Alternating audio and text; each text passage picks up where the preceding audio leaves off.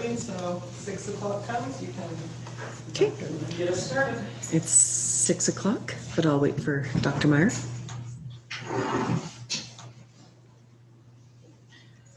And then on the send, you can put a gallery view.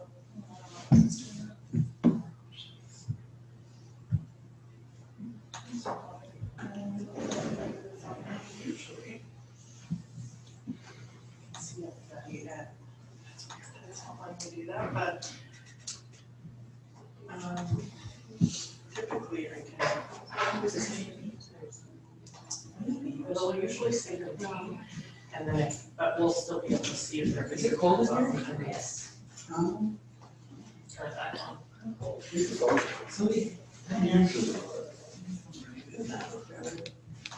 Always if you're doing this over here, make sure you're muted. Okay, so another thing for a minute.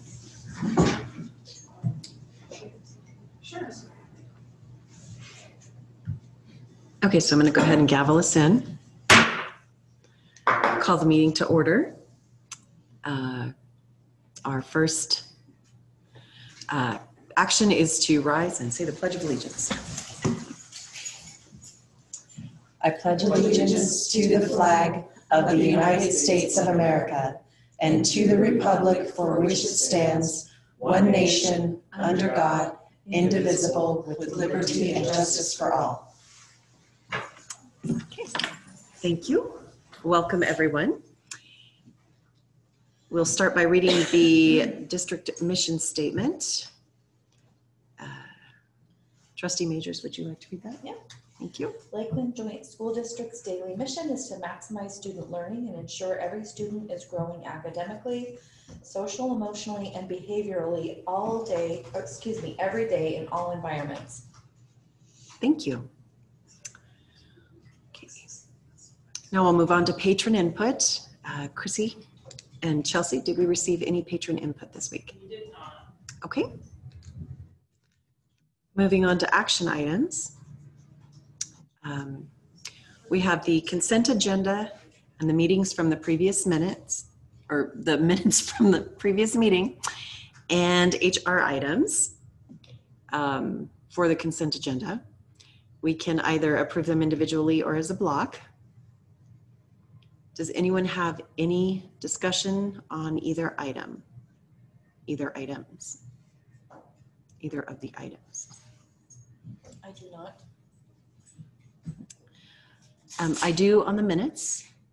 I would like to note a correction on the 4th page under board member input for future agenda items. The statement on the 3rd sentence, well, the 2nd sentence is Dr. Meyer suggested a new hour board workshop for the next board meeting. She also talked about having a mission statement for the Board of Trustees. That was actually Trustee Grissom that made that statement, so that correction needs to be made.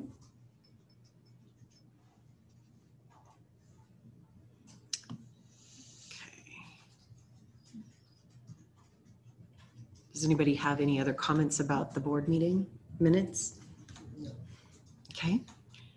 Were there any questions or comments regarding the HR memo? I do. For one, I'm glad to see that our guest teacher pool seems to be growing. That's awesome. Yes. My other question would be if we have any exit interviews with any of these folks that are on here, or I saw the one resignation letter. I don't know if Brooke has anything to say with that, but. And Brooke is on if we need her. Yeah, the other 2 resignations, Yeah, there was anything provided for them? We have one letter, yeah. Okay.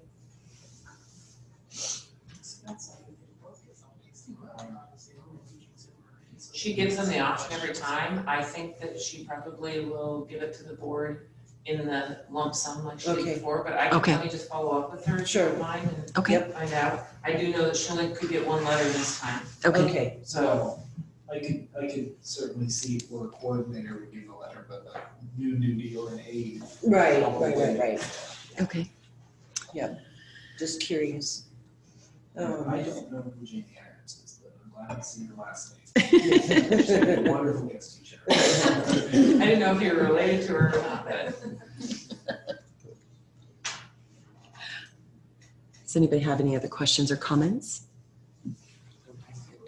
Would we like to approve the consent agenda in its entirety or break them apart? I can move that we approve the consent agenda with the amendment to the meeting notes that you had made, the meeting minutes as presented. I'll second that. Hearing a motion and a second, all in favor, say aye. Aye. Any opposed? Hearing none, the motion carries. I move to approve the HR items as presented. Thank you. Is there a second? Second that.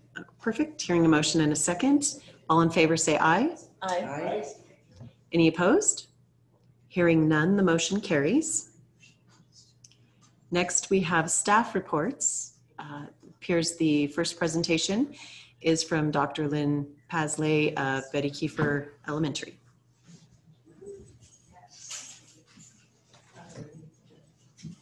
Promise I wasn't gonna trip.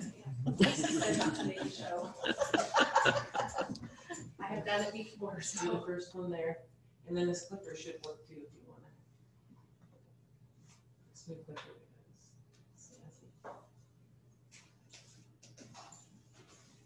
Ooh, nice. Hopefully it works. So I'm Lynn Pasley. I'm the principal at Betty Kiefer. First and foremost, thank you guys for having me. Second, this is absolutely the best place to work. I know every other principal probably would say the same thing, but I promise you it is the absolute best place to work. So we have the most amazing staff. We have great parents. We have great kids. I invite any of you at any time to come in and just check it out. We just love our kids. We are a family. We say that all the time. We are such a community, and it honestly is just an amazing place to be. So I love this place. And my clicker does not want to work for me. Let's see. It was working. You can just use the arrow key forward. Okay. It was working, I promise. Okay, academics. This is something I feel like we do really, really well. Last year I kind of showed you guys this, and we were really just tracking. So in our K1, we have a 3-4 and we have a 5-6. We have looping. So which means is our kids stay with their teacher for 2 years. We do have some parameters in place. So like if parents feel like we need to have a child move for a variety of reasons, or if the teacher does, or we just need to kind of change up some of the dynamics. It's not a fixed situation. It's pretty fluid.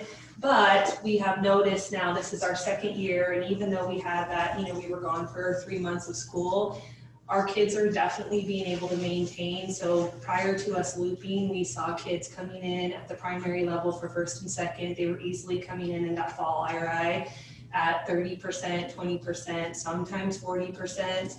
And now we're just consistently seeing those numbers really high. So we're super proud of the fact that we're not seeing that regression in the summer. I definitely think it's the fact that we are connected, those parents are super connected to those teachers. We're allowed to just continue that momentum of whatever we're doing. So that goes home with our parents over the summer. We're also seeing it in our intermediate grades where we are definitely looping. So I think that really just speaks to the dedication of our teachers and our parents and our kids, and just, just continuing to move forward. So I'm really proud of those fall ISIP data pieces. Differentiation, this is something I feel like Betty Kiefer does really well. Again, here's our looping piece. Aside from the academic piece, there's a community piece that's just attached to that. The kids get to know each other super well. You already know those systems. You already know what's happening. You know what the teacher's mindset is. You know what the kids are, those dynamics. So that really helps us in our third grade. We did this with sixth grade as well, but we no longer have sixth grade. We do a block schedule, which means we again make that pretty fluid, but one teacher is teaching math, one teacher teaches ELA, and this year we really have, instead of doing kind of a science social studies block, we included writing in there. So we have really strong writing time. We had data day to day, and we talked about how often are kids writing, are they getting a paragraph every single day, where's the instruction happening? So just feeling like we're being super intentional with those 3 subjects. And yes, we're still doing science and social studies, but it's through the lens of writing. So our kids are just getting more time with it, which is something we weren't doing really well. So I'm really proud of our 3rd grade team for kind of stepping up with that. And then our 4th and 5th grade team has done, this is probably their 5th year now. So we call it fluid deficit specific. So for instance, you could be doing something with fractions and you're in 4th grade and you might be struggling with reducing, but you're struggling with renaming and you're struggling with something different. And so each teacher will take a piece of fraction. So instead of just trying to teach to the middle, we're really being targeted. Every Friday, the teachers will give a quick little 5-point assessment and then just, okay, who has what? So it's not really about tracking kids or, okay, this is a struggling math kid. It really is, if this child is struggling, what does this child need? Regardless if you're strong at math, low at math, great at math, it doesn't matter. It's just really targeted to what we're seeing instead of just like whatever the book says, you're just following along to the next. It's really about being targeted with what the kids need. So those are kind of how we're addressing differentiation. And again, I think we're seeing the benefits in our ISIP and our iReady data. Something that we started this year, we're really academically strong, I feel like, and that's our focus all the time. But we were recognizing with our struggling learners that, for instance, if you do annotation with reading in 1st grade, maybe, you know, if an unknown word, you're reading something in an unknown word, maybe the 1st grade teachers are saying, okay, you put a box around it, but the 2nd grade teachers are saying, well, we're going to put a triangle around it, or in 3rd grade, you're saying we're highlighting it. And we just recognize that consistency and not having that continuum as we move forward. Our struggling learners and even our not struggling learners, but mostly our struggling learners, were really struggling with the ability to have to learn each teacher's style versus I'm just building upon that style and I can annotate and I know how to do that so I can dive a little bit deeper because I don't have to use that working memory piece to figure out what you're asking me or what a different teacher is asking me. So this year, we decided to get really smart. And this is not me, this would definitely be my teachers. So K through 6th grade, we created this is our annotation doc, so everybody is using the same thing. So if you need to underline important facts, it's underlined instead of like, again, 1st grade says circle, 2nd grade says something different. This has really helped us for our kids with that consistency. So whichever class you go to, if you flex, whatever you're doing, it's always the same thing. So we're definitely seeing some positives there in the sense of our kids just being able to build that momentum and being able to really focus on content versus structure and trying to figure out those pieces. The other thing we did, this is really simple. The mouse is nearer to the other TV one and makes So it this easier. That would make sense why I'm struggling. Why is it not going? So we did the same thing with editing, and today we did our data day, and multiple grade levels just talked about this being really helpful. So again, when our kids are writing, if they're always trying to figure out, okay, what do I do if I have something wrong, and what are those editing marks, and what is this teacher asking versus what this teacher is asking? If it's universal, then again, they're not having to spend time trying to interpret what we're doing, they can spend time on their content. So us going K through 5 on this has been super helpful. Last year we spent the time building this, and this year we're finally implementing it. So we're feeling a lot of success with using those pieces K through 5. Now it's a habit. Okay, this I just wanted to give, go back. I wanted to kind of find it. It's under the, yeah. Do I just exit from here? Oh, I'll just come here really fast. This is gonna drive me crazy. I know, I have to. I just wanted to give you guys kind of a sample of what we do. So today I met with every grade level team the last 2 days, and it's really just our chance to just really talk about how are our kids doing, what do they need, what are they getting. We really try to look at, okay, here's our strategic kids, what we map out. So for reading, for instance, let's walk through their whole entire day. What are they getting? When they go to this person, what does that look like? When they're with their grade level teacher, what does this look like? So we're really being really intentional about what we're providing, making sure that we're not missing anything. We even have, like, we call it our outlier students, like our really, really high kids. They're in 1st grade and they're at the 2nd grade level, or sometimes they're at the 3rd grade level. we want every child to be challenged, so are we really focusing on making sure that we're challenging that kid regardless if you're high, medium, or low? So this is kind of just our structure. We get into, here's our instructions. So again, we really talk about what does that look like? What materials are we using? Is it working? Are we seeing that we're seeing the kids continue to, go up? Are we seeing, is it a curriculum issue? Is it, we're not spending enough time on something? So we get 2 hours to just really dive into what we're doing from the instructional standpoint to make sure that we're making righteous decisions to help our kids. So this is just kind of a sample. We do all reading, math. So, and then we just take notes. You can kind of see things that we just kind of say, oh, we're going to need to do a better job here, or we need to step up our game here. We're recognizing that we taught it some way and we need to change how we're teaching because the kids aren't getting it that way. So I just wanted to give you a sample of what a data day looks like.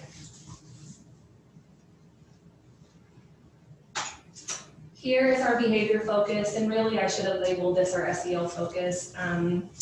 I think at Betty Kiefer, something that we do really well is we're really proactive instead of reactive. So if you can see, we have a lot of things in place at Tier 1, not as many at Tier 3, because our hope is that if we're providing this for all kids and making sure that we're equipping them with skills to handle those ever-flowing changes, student issues, homework issue, I didn't get breakfast that morning issues, all those kind of things that come up in a day, we really try to teach them to utilize strategies so that they don't have to get here and then it's I'm escalated. So we put a lot of things in place. We have mentor time for our kids. We provide alternative recess. We do a lot of teach-tos. I would say we have the best counselor on the planet. She's amazing. And just our SPED teacher is really, really good. And again, just really has a heart for kids. And so we're always looking at all of these systems and what can we have happen in the classroom. So it's just a team effort. So the language is all the same. We all talk about zones. We all do community meetings. We all talk about calming and de-escalation strategies, just really equipping kids with, okay, when you're frustrated, when your mom didn't pack the right lunch or you left it at home, like what does that look like? And then how do we help them problem solve it? So our goal is always to promote that independence. And so instead of always having an adult come in and rescue, how do we help you feel like you have sustainability and being able to problem solve your own issues? And in our opinion, that starts with Tier 1 and just really helping them, be independent. So I feel like that's something that Betty Kiefer does really well. And this is just our fun stuff. I won't make you guys watch it because they're super long, but we really tried to protect this year just in light of everything that's happened. We still do our grade level competitions. We're still doing our monthly assemblies, but they're all remote. So we show the kids, but they have a great time. So, later on when you're step away and you want to kind of see some kids and smile and laugh and see some fun stuff happening. In our monthly assemblies, we always do some type of character building. So anyways, I just wanted you guys to see some of the fun stuff that's happening. Not just the nuts and bolts of, education and school and academics. It's gonna show that. I don't need to see that, so it'll take forever.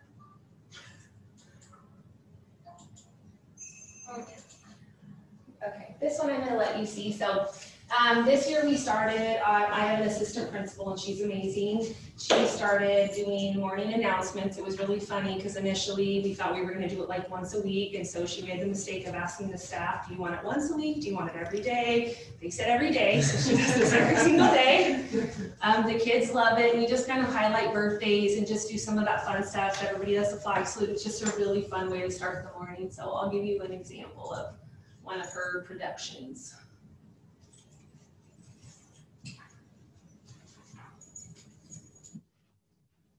Not. For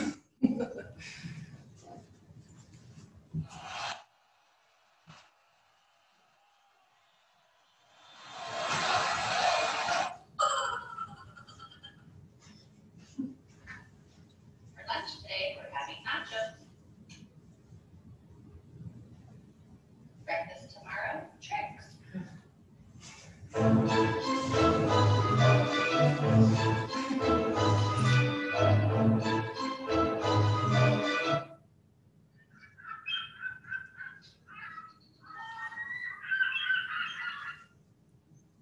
The kids really like the jokes. Oh, I didn't realize Harper was in there.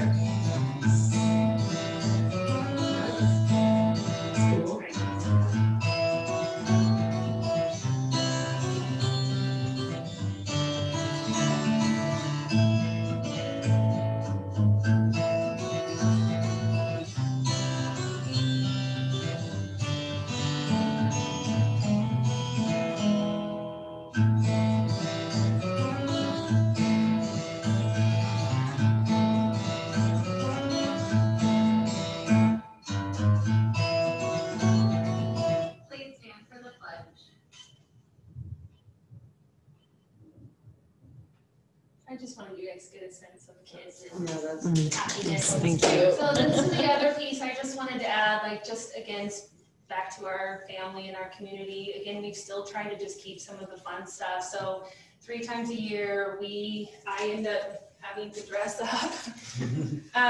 And we give books to kids and we read to them and we give candy. That's our admin team, but the staff really dresses up. We had a turkey trot this year that was super fun, and just again, trying to have school be school and make it as fun as we can, and getting out of the box a little bit, recognizing that obviously this is a pandemic and it's a different year, but still trying to make it the best it can be. So I just wanted to add those pieces. Here's our goals. Again, these are kind of our 3 mainstays. We always have these. We make little tweaks here and go, but it's just really about student achievement is huge. We really want our kids to do the absolute best they can and be really intentional about how we do that.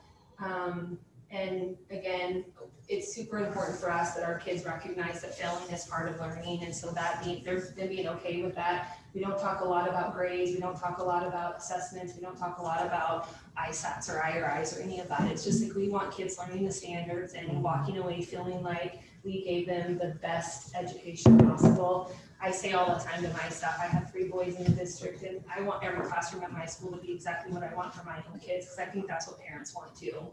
So, and then we have our safe haven and then our positive community. And again, if we feel like if we match all 3 of those and that's what we work towards, then we've done our job. So, and then this is for you guys. Thanks for keeping us in school. Thanks for keeping us safe and in school. Gabby and I just want to say thank you so much for keeping us safe and keeping us in school. Thanks for keeping us in school. Thanks for keeping us in school. So cute. Well, I figured you guys probably haven't heard a lot of thank yous. I just thought That was very thoughtful. Thank you. Thank you. Any questions for me? Good job. Yes. Yeah, well done. Thank you for. It's an awesome place. Honestly, you guys, you come anytime and just walk the halls, see the kids. It's just an amazing place to be. You just can't help but smile when you walk through those doors. And there's 3 people that can attest that the kids have been there. So 4 people, sorry, Chrissy. So it just is a great place. It's a unique school. And I know everyone will say that about their own school, but so. Thank you guys. Thank you. Thank you.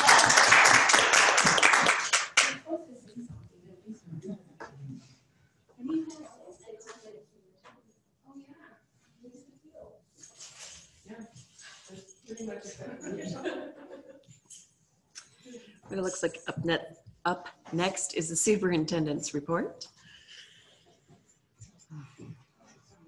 Ouch.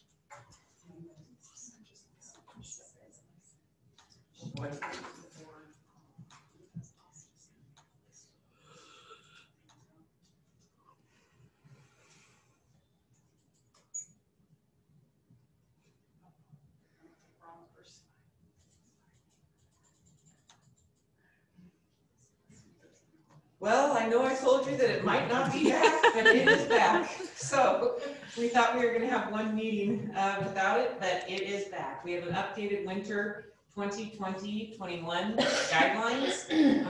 And it's per the stage 2 governor's order, but they've updated as of Monday, they updated again. It's in your plan, which I will open up now. And I have again put it into the yellow, since we are in the yellow stage. I've highlighted it in that bright yellow, and this is the only update I have. The Board of Trustees, I'm gonna make it bigger so people can see it. So the Board of Trustees has approved the following guidelines for all extracurricular activities, which include athletics, as well as band, choir, drama, speech, debate, FFA, etc. activities. That the board had approved last time. That's the wording that I worked with Chairman Thompson to come up with.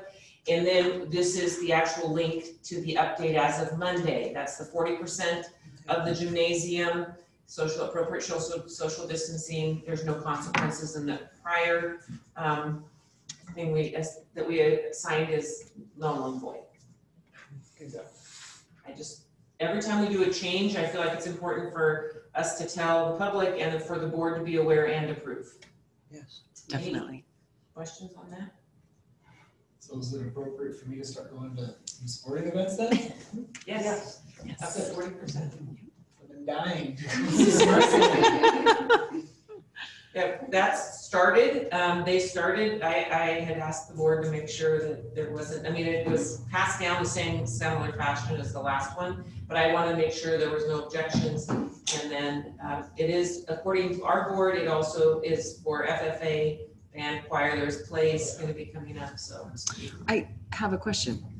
With respect to this being high school athletics, the junior highs I know also offer like wrestling and that sort of thing. Yeah, Are they it actually included? is for all. Okay, Yeah, perfect. all. Even if people had middle level of 6th grade, it would still apply to that. Perfect.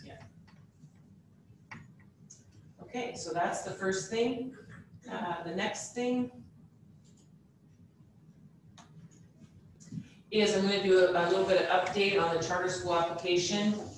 We had a teeny bit of miscommunication that I'm going to work on from this point forward of making sure anytime there's applications, I'm going to talk to the entire board, not just the board chair about it. And we had Elevate North Academy, which has applied. It's actually a person that we had before visit the district and talk in the district. It's a great philosophy, but I did write something to the commission for charter schools what I'm worried about in this North Idaho is a supply and demand. The number of charter schools we have versus the number of students we have. I just think there might be, we might be getting charter heavy in North Idaho. It has a great philosophy though, and it does create more choice for students and families, which we are always in favor of. That hearing is going forward, and I think it's for at-risk. If you didn't have a chance to read through the entire thing, when she came and met with the districts, there's a tiny bit of competition with K-Tech with 11th and 12th, but it's going to be designed for at-risk kids that qualify under the at-risk funding. So it would be like alternative school funded funding for 6th through 12th, but hands-on CTE type of hands-on with airplanes and flight. So, sweet. Yeah, that's one that's coming up. Then the Kootenai Classical Academy did have an application, a petition in, which would affect our district. I did write back that it did not appear that the student enrollment would be targeting the same population that attends our public schools in Rathdrum. So I didn't have an issue with that. It was also very much on a much smaller scale. But they did withdraw their application last week, so that's no longer in petition. They may be changing things and it may come back, and I will certainly then bring it to the entire board if I get that application again. And so any future petitions are going to go to the whole board, and just to reference who's in charge of it. And by statute, they have to give us 30 days, but it's for the district, not the board. So she did clarify that she'd made a mistake in that email. Okay. Which Chairman Thompson and I received, so from now on, we're just make sure that there's better communication with that, and ask that something be at least have a second person that's CC'd on the emails. So that was a good learning opportunity for us moving forward. So any questions about that? Charter schools? And CFO Wallace will help me if you have any intricate questions. He's been dealing quite a bit. Our superintendent's group and our Idaho Association of School Administrators has been dealing with this quite a bit. But Brian is a board member on IASBO, so he's deep into the discussions at the state level. The governor's budget recommendations, which I'm sure you have either followed in capital notes or in the paper or online, there's quite a hubbub that there's proposed mid-year changes again. They're likely to go through. Again, we can't speak for the legislature, but there is mid-year changes where we would be changing. Last year, remember, there was the 5% and then the 1% holdback. This year, if this goes through, the areas we're going to unfreeze the career ladder. So it will unfreeze all of that has been frozen for this year, after we've already done our budgeting and already have everything, contracts and everything out. But they also will be adding the advanced professional endorsement. Ms. Sexton linked in there the criteria that you might want to look at later. It's from the law, and she sits on a committee that really has done a lot of work with teacher evaluations. And she and Brooke worked through an entire spreadsheet of every single employee and all the criteria they must meet. And we thought this was going to start next fall, and so now it might be happening a lot sooner. So it is putting, I just kind of want the board to be aware that it is putting some new responsibilities or just some shifting responsibilities that would go from that we were planning on looking at this summer that would be happening sooner. So though two of them have been working on this and have been in contact with the state. So we're getting prepared. That's that one. Also, we would reinstitute leadership premiums according to the governor's recommendation. There were some logistics we will be needing to work out because, again, we did not have that, and there's a lot of stipulations by law. They must be a minimum of $900. There's only certain areas, and if we're already midway or past through the year, we are not quite sure how this is going to work yet. I brought it up today with the state, with the governor's office, with Greg Wilson. He will be speaking with our Region 1 Superintendent's group tomorrow morning, so I might have more information for the board after that call. That's a pretty big change, and there's some definite question marks around it. Then the big one, reducing the discretionary funds. So we were initially, when Brian did the budget, the support unit was $27,556. This would go to $21,730 per support unit. It equates, it could be approximately, again, I'm not gonna, but it would be right about 1.56 million for our district if it was just that piece of it. So we aren't gonna freak out yet. We're not saying this is going to happen. It likely that it's happening, but it really is based on the legislature and what's gonna move forward. We will just keep you apprised. I just wanted you to kind of have a heads up that this may be coming. So any questions that Brian or I can answer for the board on budgetary considerations? At some point, can we get more in-depth explanation of exactly what those things are? You know, how are these affected? Yes. You know, throughout the district, who is it affecting? What is, I mean, are we talking, you know, staff or programs or both, or, you know, just a better understanding of what we might have to deal with? So as far as this isn't anything to do about any cutting staff or changes that way. It's at this point, it really looks like the governor, if this goes through, the governor says, here's your discretionary funds, which means you have a general fund pot of money, and then you say how it goes.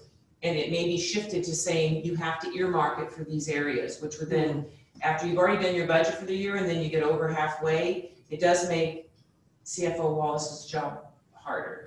And he has been on the phone with several CFOs in other districts. What I would suggest, instead of us going into too much detail right now, unless people have questions for him, this is more of a heads up, and we are going to know as they meet every day and go forward, we'll have more information. I don't want to presuppose anything's going to happen and give you too much information and then we backtrack. But I think the board workshop coming up that you're all going to talk about tonight, that could quite possibly, if we've moved more forward on this at the state level, I think that Brian and I would be able to work with the board in a workshop format. Would be really good to go a little bit more in detail. Yeah, okay. If that meets. Yep, perfect. So again, this is going to be on until we have the vote on March 9th. Lisa and I finished every virtual staff presentation. We had the recorded Emmy Award winning 18-minute levy presentation that every staff member watched, I'm sure, the entire thing, and they loved it. And so that's on the website, as are several pieces of it broken up. But then we did a question and answer with every staff person. So people had submitted questions and we went through that. So that as of yesterday, every staff person had the opportunity to do that with us. We have every day updating our link with further information. I'm trying to have 2 to 3 informational pieces that are added every week to keep it refreshed and keep new things coming that people have asked us for, or interested in, questions that we're receiving that we're trying to address from the patrons and the parents. So our info mailer is getting, went to the printers yesterday. That will be mailed out, so it should be by the, hopefully by the end of the week, or by the beginning of next week for sure. So that will be going out. I put it in there for the board. I did email Skylar that you saw with the tax bill comparison with Mr. Wallace's actual bill and his video, which we've got a lot of, he's actually really good on video.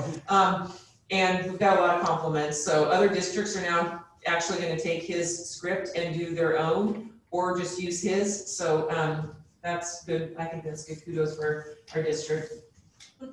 And then putting what we did the first one, community presentations that we're still looking for right now. Whoopsie daisy, I just did the same thing one.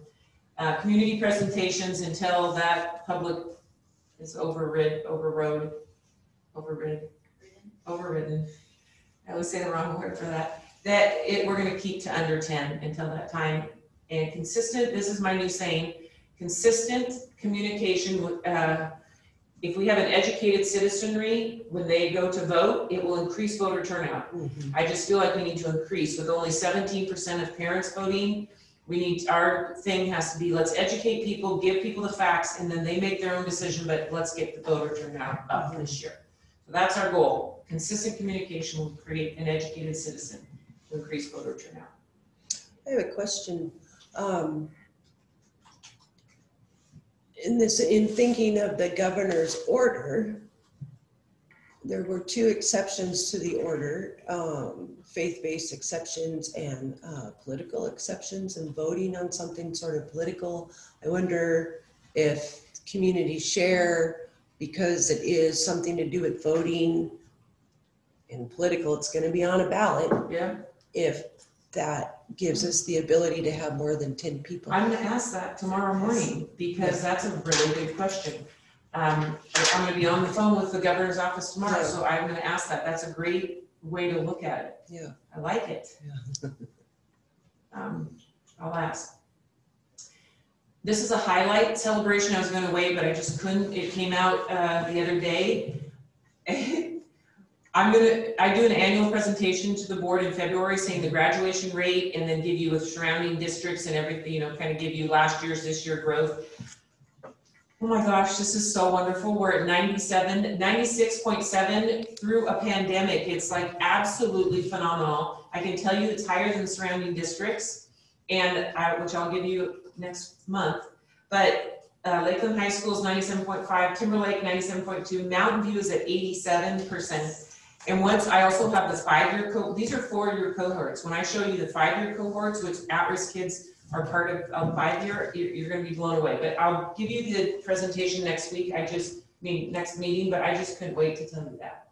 So that's awesome. That is great. This is a really big thing for the public to know, because this is our report card. How many people do we get through their 13 years here and graduate in our district? This is absolutely phenomenal.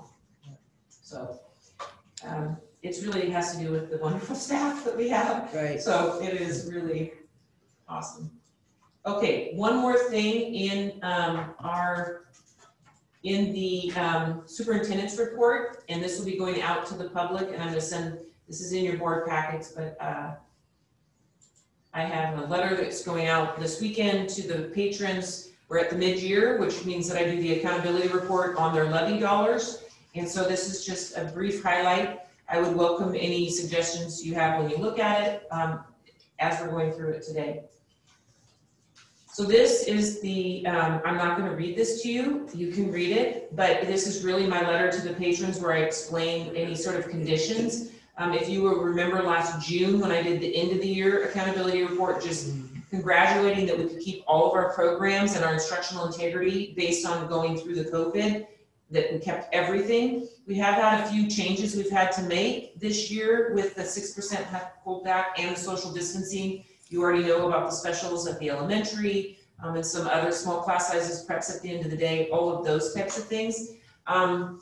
But one thing I really highlighted in here is we have had a few things that have had to be on pause, but our district developed, we really met the students where they were at, and we let those families have, do you want to be online? Do you want to be in person? But we are the only school district in the area that's been in person all 11 school, 5 days a week, all year.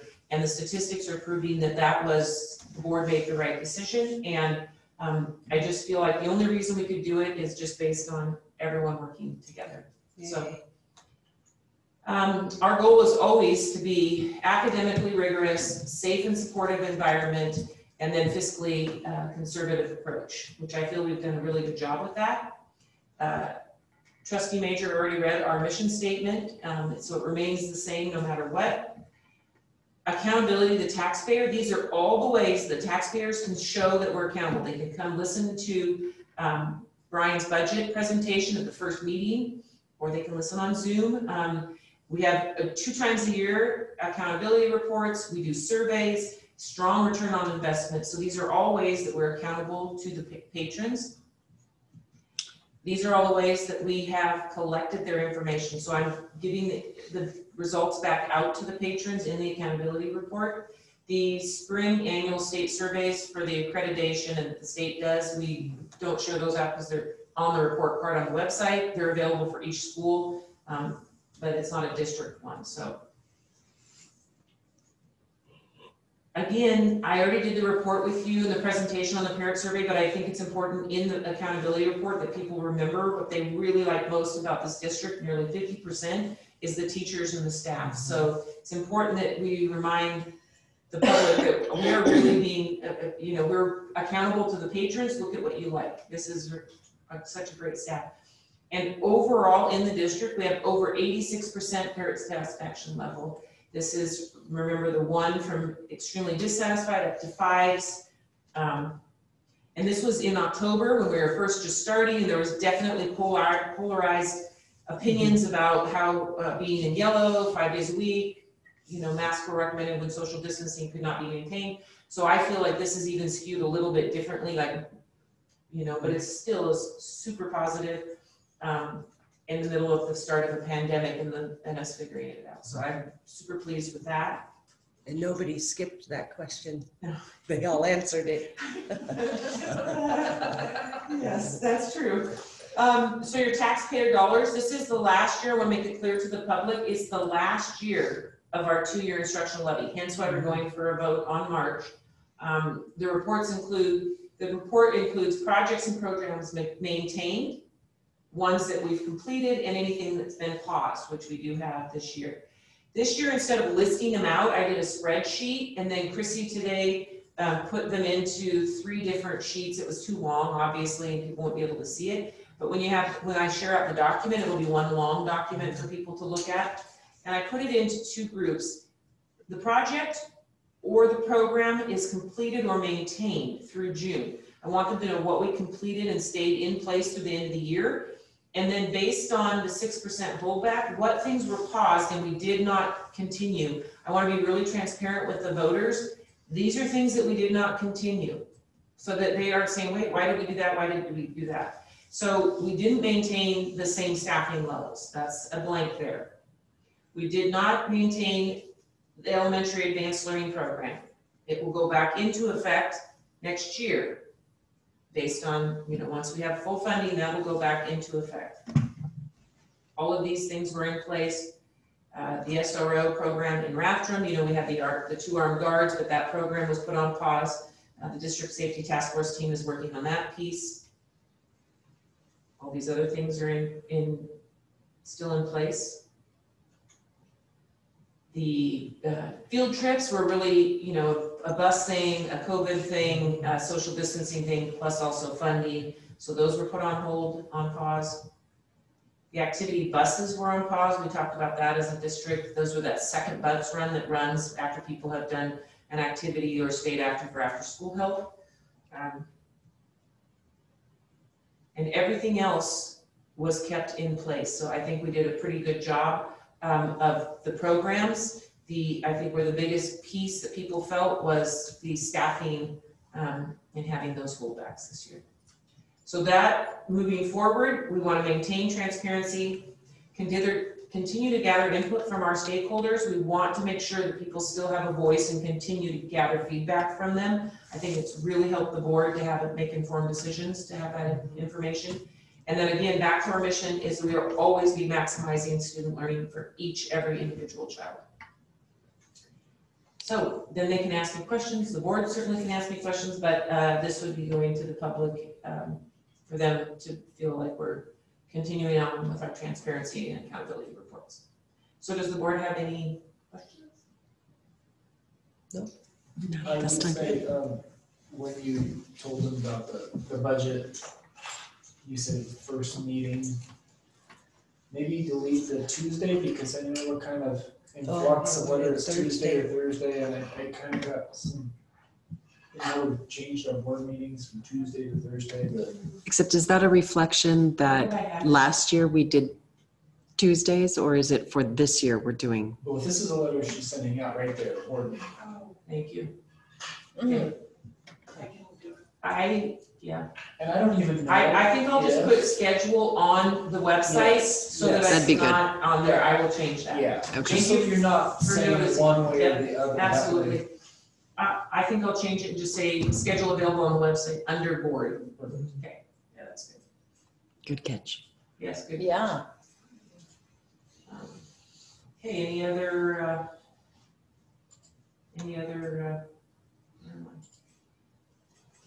questions? Okay, thank you. Thank you. Thank you, Dr. Meyer. That moves us into discussion items. We have a first read on the update to policy 1500 regarding board members. Let's see here. This, I believe, was a statute change, is that correct?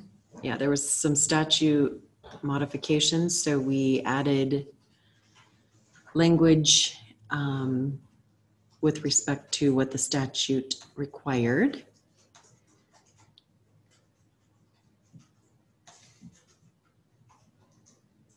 Does anyone have any questions or comments regarding the proposed changes?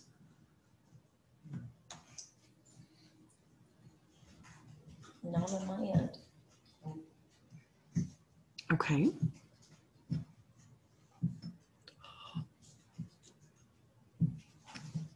We would move on then to the first read of the update to policy 3300 for drug-free school zones. This also was a statute change, I believe. Oh, make it go away. Oh, there it Yep, is. there's statute change and the addition of tobacco products. Yeah. Being added underneath the definition. Which is also statute change. Does anyone have any comments or questions regarding the suggested changes to the policy? I think it looks great. Okay.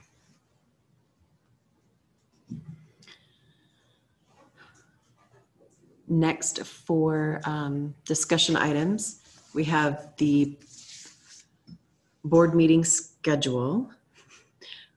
It's kind of clumped together. Board meeting schedule, agenda layout, workshop dates and times. There's a whole bunch of items in there. Last board meeting, we did agree to change the board meetings to Thursdays, and it would have been a good time to talk about whether or not 5 o'clock works for everybody.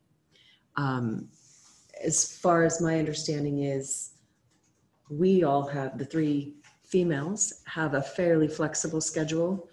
You have a committed time schedule with your employer.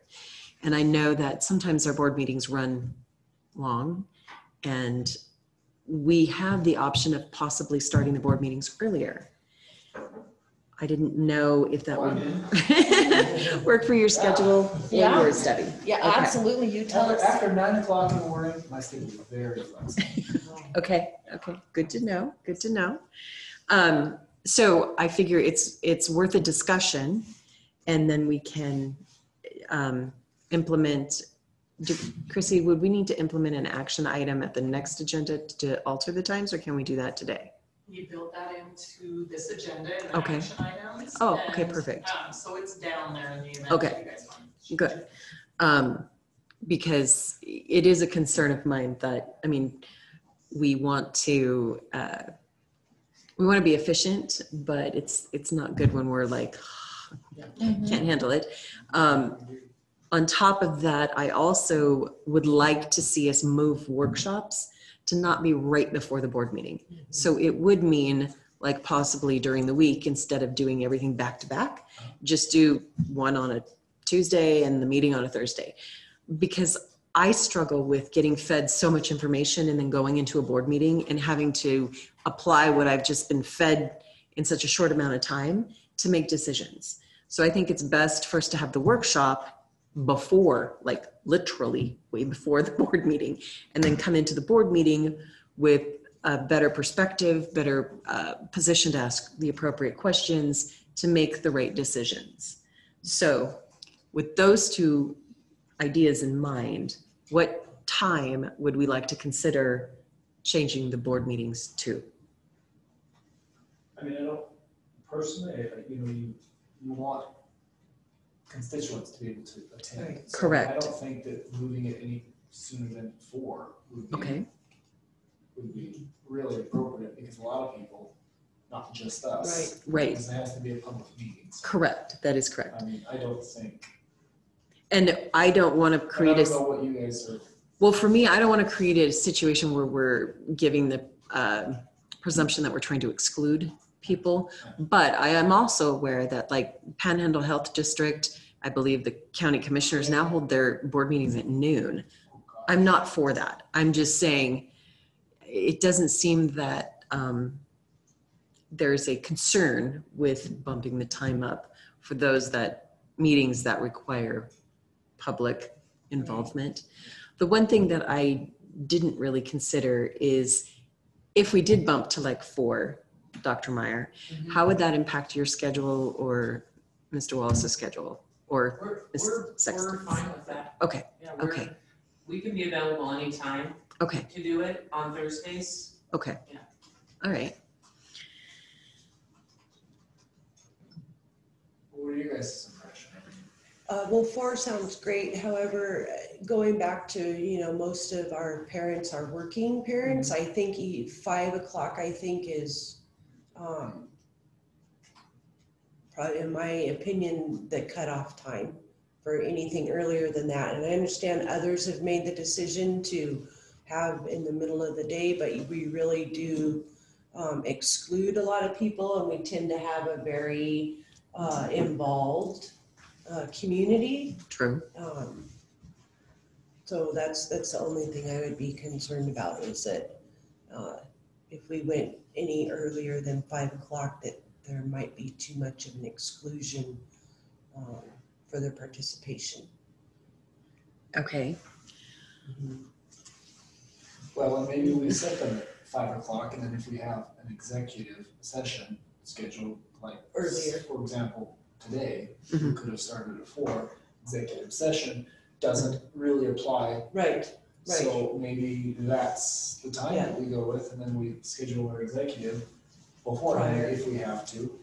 That way it doesn't stretch the meeting out. Yeah, absolutely. I'm good with that. Yeah, and we can do that, right? Chrissy just pulled the executive sessions out of the regular meetings, Oh, yeah. do them beforehand, and then at least we would be getting all of that done. Thoughts, Debbie? Or trust? I wonder how many people, so we have people watch on Zoom. Mm-hmm. I wonder How many if, are on tonight? You wanna know how many are on tonight? it's 3. So, I don't know, I'm thinking during the day, I mean, are are they coming to watch it later? Or, because what participation can they really have? Really, I mean, there's not much they can participate It's in true. anyway, right? So I guess I'm just throwing this out here as a thought, it's a just good so we thought. can all talk about this. Please. So if we record it and they can come and watch it later, really, what does it matter? Because I guess it does matter when people want to come and sit in the audience, and that hasn't happened for a long time. So I'm just answering my own question here in talking about it. So I guess that would be the concern if people wanted to actually come to the meeting and voice their opinion and have their input, that would impede them from doing that. So maybe my thoughts of having it early in the day aren't, maybe that's not a good idea, like you had mentioned. Yeah, because hopefully this won't go on forever. Oh, it And- won't. Well, yeah, it's been almost a year now. I'm starting to wonder, is this the new normal? Well, Rob, you having the longest experience as a sitting board member, what is your impression of patron participation as far as sitting in the meetings? Oh, I will say that we've had more participation prior to the pandemic. That previous 6 months, we had more participation. Okay. So I think that would be a concern. Okay. I think that the 5 o'clock is probably prudent because we will get past the pandemic. We will have larger gatherings and we will have participation here. Okay. So I mean, really, that's probably, but I do think that scheduling the executive sessions beforehand is probably going to help. Okay, so then can we agree that it would behoove us to change executive sessions to the start of the meeting so that we can start earlier and then go right into the meeting so that we're not here If till. that works for your guys' schedule, Yeah. that definitely works for mine. Absolutely. Okay, that sounds good. And then to your point about the workshops, for me, it doesn't make any difference. I live 10 minutes away.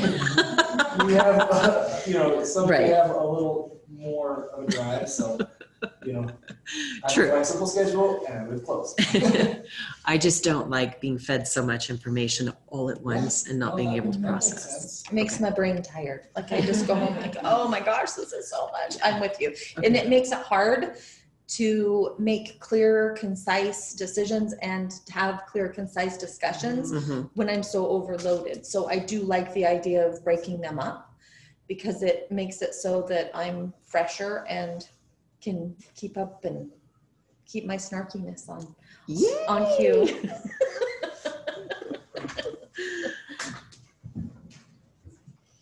Perfect. Okay, that makes me happy because I just think that it would allow us to become more productive and more cohesive when we're not just cramming so much in on one day. Now, at the last board meeting, it was tossed out there that we as a board should take the time to develop a mission statement, some goals, etc., which that should be done, I would think, in a workshop form, correct? Okay, so we would want to schedule a workshop for that. So, no, that's okay. I just want to make sure y'all hear that, how soon would we like to put that on the agenda? Yes, Dr. Meyer. I want to make sure that if we can do that, the sooner the better is great with me. I want to make sure we don't lose sight of that budget workshop because that it was really important. That's to next Tuesday. That before. Yeah, way before. Yeah, because we want to, and we need to follow up and have questions and stuff. Correct. So that and it's just a crazy kind of year, so I want to make sure we don't overwhelm you where somebody can't come to the budget workshop, one of the board members. Right. So, and when is the budget workshop? I believe it's the 9th. Okay. Yeah.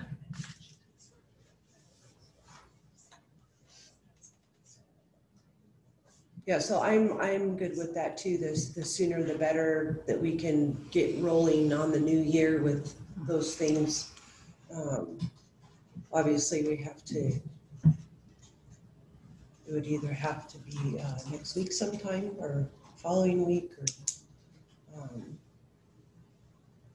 Okay, well, in thinking about the workshops though, with respect to the public being involved with that as well, Are we thinking of keeping those also at the 5 o'clock time, or can we consider doing them earlier?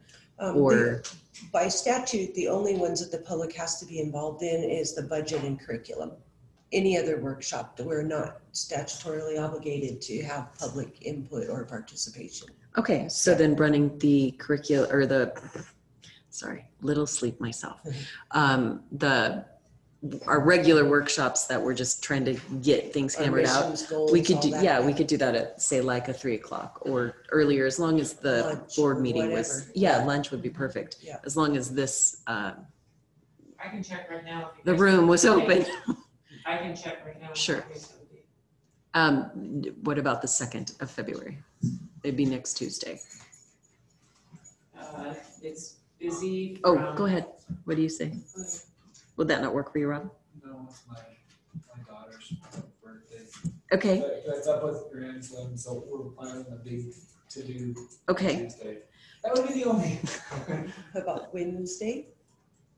Go to the next day, or? does that Sure. work Oh, for- is there anything within the next week where the conference room is open that might It's work? most open on Thursday, the 4th. Okay, And you could also do the afternoon of Wednesday, the 3rd, if you wanted to. Okay, Like after noon and after. okay, I'm good with Thursday. I will not be here Thursday, but Okay. okay. So Not a worry. Thursday, so Wednesday, sounds like we. Would Wednesday work for you? Okay, could we do Wednesday at 3 o'clock?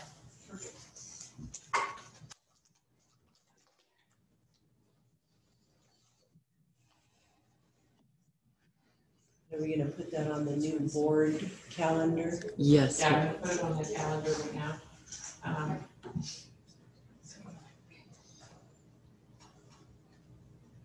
I'm on the board of trustees. Chairman Thompson, Yes. would you like Ms. Sexton and I to facilitate that, like we had talked about, or did you have a different process you wanted to use? We talked about showing you how we did it with everyone's input and doing the funneling activity and stuff, but we're available. I don't know, let me check. We're Trustee available. Grissom, what do you think? Yeah, I have no problem with that. I think it Okay. Sounds fun. Okay, sure. Yep. If you guys are available, that would be great. Yeah, we would like to, and then you could always refine it or do further after that, but that would be a good starting fun spot. so Wednesday at 3, right? Wednesday, And I'll put yeah. a meeting request in the board calendar to you all. Perfect, thank you.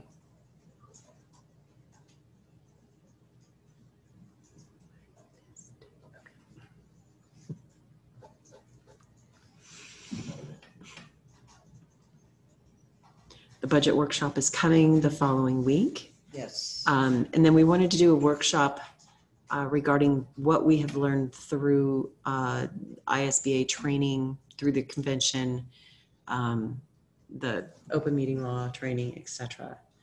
When would that work for everyone to do? Are we participating, attending on the virtual Day on the Hill? Oh, yeah, Okay. that's another part of my discussion thing So I'm about. wondering if we should just sort of do the Hold on Day on to the it. Hill and then just sort of put it all together and have a meeting of the minds after Yes. we participate in both of those. Yes, because Day on the Hill is coming. Yep. And it's my understanding that we can attend, its attendance is virtual, and it's a fairly minimal fee for all of it. I mean, it's like a one shot Mhm. does all fee. So are we in a consensus that we would like to do Day on the Hill? Yes. Okay, Chairman, also are you talking about meeting here and doing the virtual session or? no, Okay. I was just talking about doing the virtual session. Yeah, Thank you. not a worry.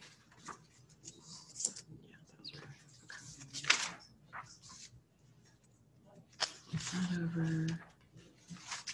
Okay, yes. And then So if that's the 15th then, of February, of yeah. February, then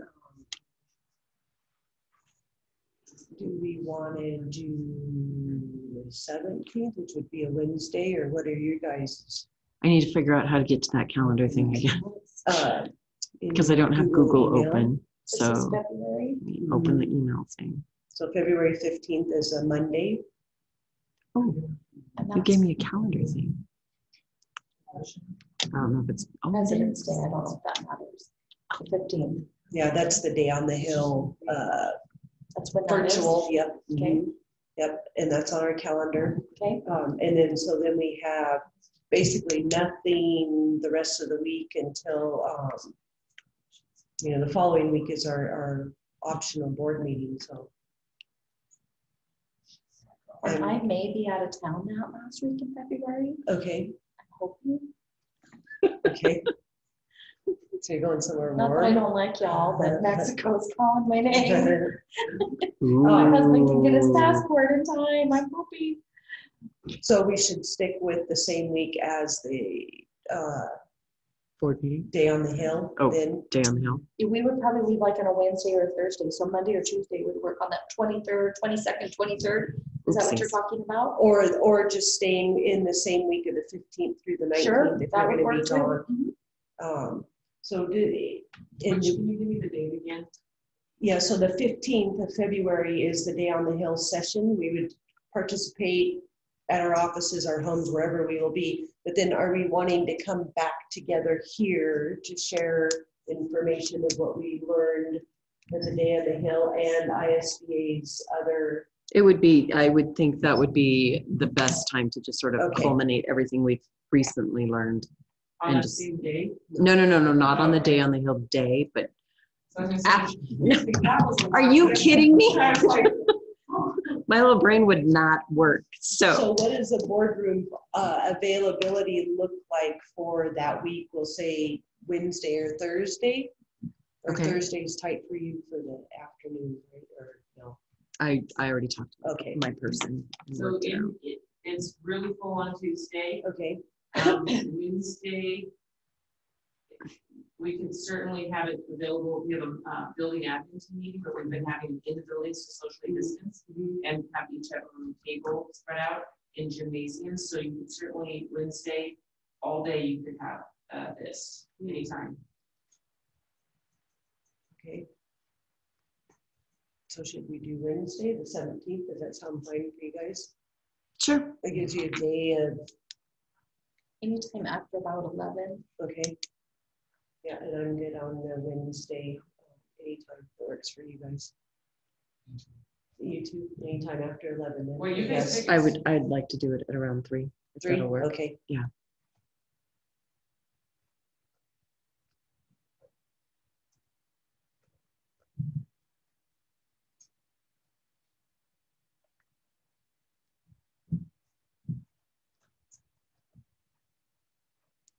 That was 217. Okay. And then, oh, now I have to go back over here. Got it. just so we have the right, because they'll say no board action when they're posting. Correct. Make sure I get this right. It's Stay on the Hill and ISBA convention debrief and note sharing. Yes, Is that correct? yes. And open meeting law, just in case there's anything we haven't brought out yet.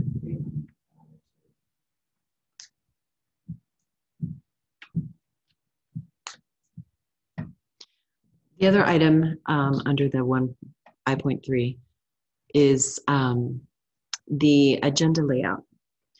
Our agenda does something that drives me crazy, wherein we are putting on the action item the actual motion that we're presenting. It's my knowledge and understanding that that's really not how it should be. The action item should actually be an item that we discuss, and then we create the motion at the meeting, and whoever wants to bring the motion brings it out. There are a few samples up on the thing that I can show you guys. I personally would like to change the agenda, but if everybody else is in favor of just keeping with the status quo, I can also respect that. But it is something that has been kind of a thing for me. Because I feel like what we're doing in providing the motion is showing the public that we're not thinking about it. This is just what we have to vote on, is what the motion is already written out for us. It's always been my understanding that the action item is exactly that, an item that you discuss and if action needs to be taken regarding it, then it is made. So I was supposed to provide samples for y'all that I was thinking about, and I was remiss in doing that. So my only concern with that is that as a new person, sometimes it becomes very overwhelming when you feel like it's your turn. When you're thinking about making a motion, you get nervous, right?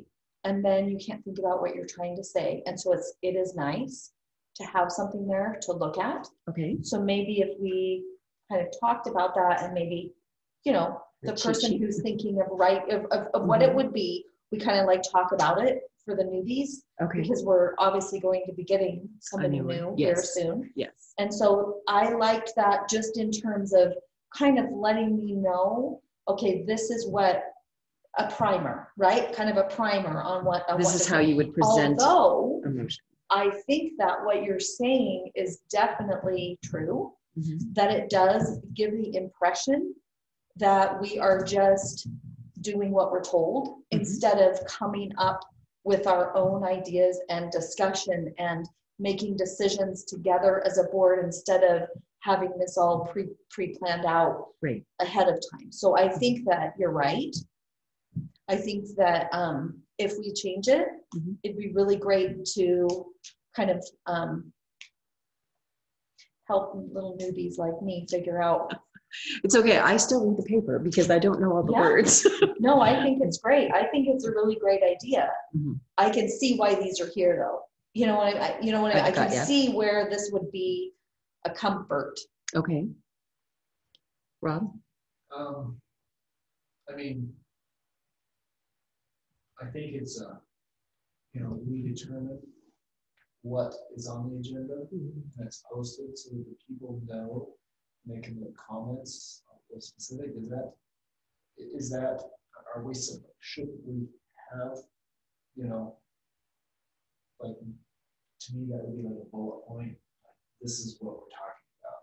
We discuss it and then we either approve or deny this. And this will be determined by the chair and the superintendent or a couple of the trustees.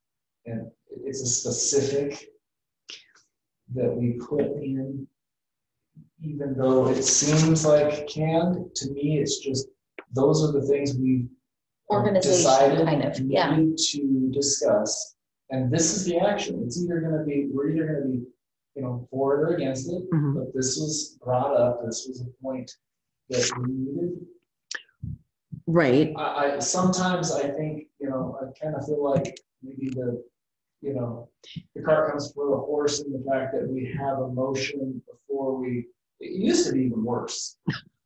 Oh no, don't say that. No, it did. I mean, when I first started, it was like, well, do we even get to talk about it? Right. Oh, yeah, you always supposed to talk about it. Well, there's always discussion. But I mean, it's just, Right. Well, the struggle I have is there have been a few times that the motion's been written and that's what we have to say, but that's not what I want to motion. And I can't just, and it has happened to me because it's like, I don't like how that's worded. This is what I want it to say. And it's like, well, this is what's on the agenda. So this is your motion.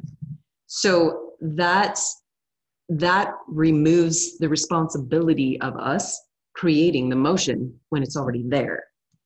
And if you look at the fact that, when we go to an action item for the consent agenda, we've got consent agenda and the items listed below that, then we make the motion to approve or deny to accept the consent agenda. So we, on one segment, do it, in my opinion, appropriately, but on the other ones, we're coming up with the motions before we've even discussed. I mean, and it's, any motion is to either approve, deny, or table. I mean, that's what we can do with whatever it is we need to talk about. But there have been a few times that because of the way it was worded, you have to go through a whole bunch of processes to not do it the way it's been worded. But haven't we, so this is my opinion, this is a starting point, haven't we in discussion determined that, you know, we need to amend that and, you know, because, you know, based on our discussion, we figure out that maybe the right motion is this, and haven't we, I mean, I guess I would speak to Chrissy, have we amended the motion as we made it? I mean, I guess that's. Well, what we have to do is we have to make the motion that's on here, then we have to amend it. So it's because, well, and I guess that kind of segues into chairman responsibilities. Because as a chairman, all I am to do is lead this meeting and keep the troops together, so to speak.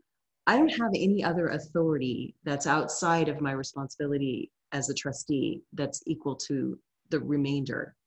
So I guess if you intend to give me the authority to make motions, then that's one thing. But I am not going to assume that I have any authority outside the ability to lead the meeting and, you know, be accountable to you folks.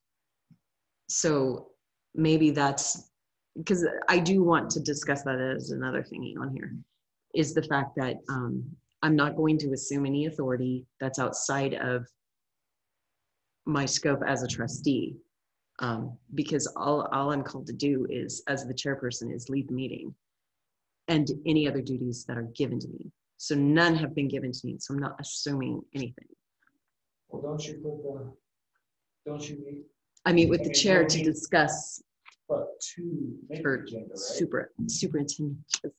Yes, to create the agenda. So your changes, how would it look? I mean, would there be, you know? Can you go to Corley's agenda? Wasn't that up there? What was the one next to it? No, I have Boise Schools. I have Boise Schools up. I have Lewiston.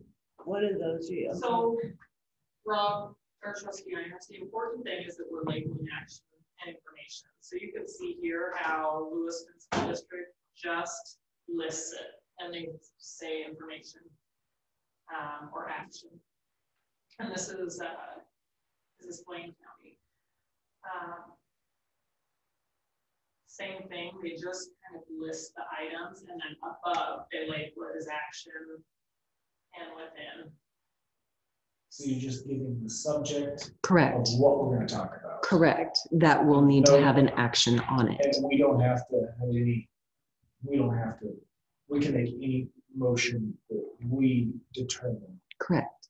Okay, so basically, any individual board member can determine, and then everyone can discuss and vote it yes or no, or yeah. It does take some. As long as the topic is specific. Correct. That's the only thing we talk about. Yes.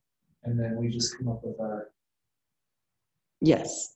And I mean, one of the advantages of that is if a specific topic creates two different things that need to be taken action on, that can occur. If we're talking about something and it's not an emotion, it creates a hiccup in the process. So I just think that we need to take back the responsibilities as trustees to truly discuss the items and create the motions. That's my personal thing. And to Debbie's thoughts, I do think us having a little cheaty fee that says, this is how you make a motion is great, because I mean, I still am like, okay, what do I need to say? I think that's going to be important for us to know. And removing the words approve or deny. Yeah.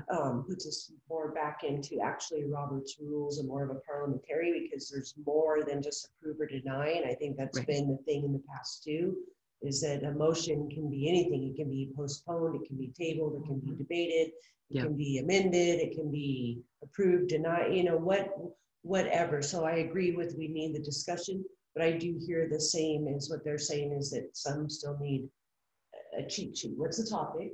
and what are we trying to accomplish? Right, okay. So that we have direction Right. and then, Right. yeah. Right. Yeah. And then so whoever happens to read it online too also knows, you know, like some of them are saying, here's the action items, you know, these are the things we're going to accept, reject, talk further at another meeting or what have you, and then just like they've laid out there, which pretty much sticks to what we do anyways. So like on that one action item where it says consider doing something, I think that's great, because then they're saying, you know, we need to look at this. Do we need to do something or do we not? Consider is the word there. Right. Yes, that's a great way of. And they have a recommended action for the consideration, which would give you a movement toward your motion. Yeah, I think that's great. I think that's a great idea. Yeah, I mean, I can come up with motions, that's not, you know. Okay. Well, you're the most seasoned, so we're going to lean on you. Yeah, I don't have a problem coming up with motions. I get it, as long as we have a clear topic that we stick to. Correct. The public knows that's, you know, as long as the agenda, it's clearly spells out and we stick to that. Oh, exactly. You know, that saves us a step if we want to change the motion, and we don't have to do this and then amend this, and it's probably easier on the clerk. Right. So, yeah. Okay. Okay, perfect. So we'll work on that for the next. I'm glad to see the examples of it, because in my head I'm trying to figure out, you know. Right. What's this gonna look like? Well, and it just kind of hit me tonight. It's like, well, we do that with the consent agenda, because it's like, here's the consent agenda, and then we can talk about it and we can decide what we're going to do with it, and then we make the motion. So, okay. And then it was brought up at the last board meeting that we should consider doing something about, oh, wait, no, I'm going back up to the chairman responsibilities. I have received an email. I did respond to the email. The email was very generous and kind towards one of our staff members or one of our administration. So what I would think is appropriate is I'd like to read it to you guys, what the person wrote and how I responded. Chrissy, is that acceptable? Okay. So the email came from a Mrs. Betty J. Owen. She's one of our guest teachers. She stated, my name is Betty J. Owen, and I'm a former out-of-state retired teacher. I have been substitute teaching in the district since 2017. I enjoy working in your district elementary, junior, and senior high schools and interacting with the high caliber of staff that you have employed in your school district. As a guest teacher, I have interfaced with your school's office personnel, teachers, assistants, administrative, custodial, as well as the district resource officers. I have observed all of your staff demonstrate helpfulness, respect, support, and friendliness to parents, volunteers, and outside individuals like myself. I would like to state that it is a privilege and pleasure to work in all of your schools. One principal I would like to mention at this time, because I'm very impressed with his work, is Harrison Birch. Did I say that correctly? Birch, Vice Principal of Lakeland Junior High School. When I am a guest teacher at his school, he makes it a point to offer his assistance if I need anything. I see him greeting the students by name in the morning as they enter the school, and I observe him monitoring halls as well as interacting with students throughout the day. I have noticed him being respectful to his student body and vice versa. I spoke with a student from one of the classes I recently subbed in, and she felt he was a great principal who watched over the school, inside during class time and outside during lunch break. She said he is strict, but listens to the students and is very understanding. She repeated that Mr. Birch is a good principal. My purpose in mentioning this is because I know you have a Golden Apple Teacher Recognition Program, but I don't know if you have such a program for principals. If you do not have a program that recognizes principals, I would encourage you to consider Mr. Birch for such an award. Thank you again for allowing me to work in your district. Sincerely, Betty J. Owen. Oh, nice. That was wonderful. Wow. So my response to her was, Dear Ms. Owen, thank you for your email and being an honored representative of our district. Our district would fail into peril without the service and commitment of our guest teachers. You are one of our most valuable assets. I appreciate your kind words and praises for Mr. Birch. His commitment and dedication to our student, staff, and district are worthy of recognition. I will share your email and suggestions with the other board members. I am not clear on whether we have a program that recognizes the tireless devotion principals, administrative staff, and all the other committed individuals provide to create the incredible district we have, but I will find out. Again, thank you for the accolades for Mr. Birch and for reaching out to us. There we go. So on that note, do we have anything? Yes, we do. We do. Okay. Classified and certified Teacher of the Year program. Okay. And it's a big awards ceremony. They actually didn't have it at the end of last year. The sexton's in charge of it. And Okay. She does a really good job. She's been in charge of it for 3 years before I even got here. So Okay. I'll let her speak to it. We have it, that funnels up to the state, so our teachers of the year board each year chooses one teacher of the year to represent the district at that state level. Okay. But we don't have anything that recognizes our principals. Okay. So if that's something Okay. the board wants to entertain, I'm certainly happy to work with you to put something in place to do that in our end of the year celebration. Well, I know at the last meeting, Trustee Grissom mentioned creating something that honors members of the district. And so I think that kind of, to me, when that came in, I thought, oh, here would have been a great opportunity because someone's, you know, rising above what we see on a daily basis. So how do we want to go about, do we want to include the layout sort of that sort of program, or program seems like such a formal word, but you know, when you've got the employee of the week or the month or the, you know, whatever we want to do, but do we want to throw that in with the workshop we're having next week, or how do we want to approach that? Any ideas? Yeah, Go ahead. I would say we definitely, I think, would need a workshop or include it in the workshop.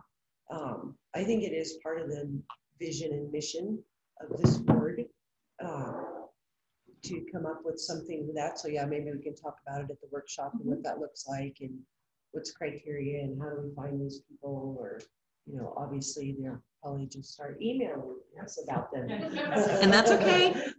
Yeah. I wanted you folks to know this came in, yeah, and what my response was to her. So yeah, that's awesome. That That's is great. Especially for somebody from the outside to come in and with so many years experience and, you know, really recognize that. yeah, Right?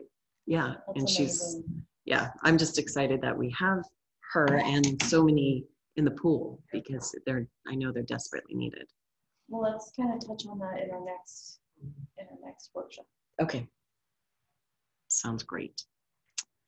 And then the last thing was board member technology equipment for discussion. I, for one, I don't like this. I don't say that too loud. It's too small. I have vision issues. I had a macular hole. I mean, it's just looking through my eyes is quite fun. And the smaller the screen, the worse and the harder it is for me. Now, I would like to see us, especially with some of the things I help with, like on the policy committee, to have like a normal laptop computer. I think that you do a lot of stuff with the committees and things like that, and I don't. So I'm okay just keeping this a small one, but I certainly do see the need for people who are more active than I am. Have older eyes. Well, and you do a whole lot. You and Trustee Grissom do a lot of, with all of that, the Yes. policy changes and all that I don't do. I use this, to check my email and bring to board meetings and things like that, but you guys use them a whole lot, and it's hard to type. It is. If I had to use it as much as you, I would be feeling the same way. Okay. So. Yeah, I mean, I would support, you guys upgrading. I love the size of it. But then What? I like the touch screen and all that. Rude. Hey, I'm 50. I don't have that kind of eyes. Okay. Chairman Thompson, we're happy to get whatever people want, and we can get whatever people want. If you could just let me know, just to put it into context, and Miss Irons. I was going to say Chairman Irons, Vice Chairman Irons. I knew he wasn't right.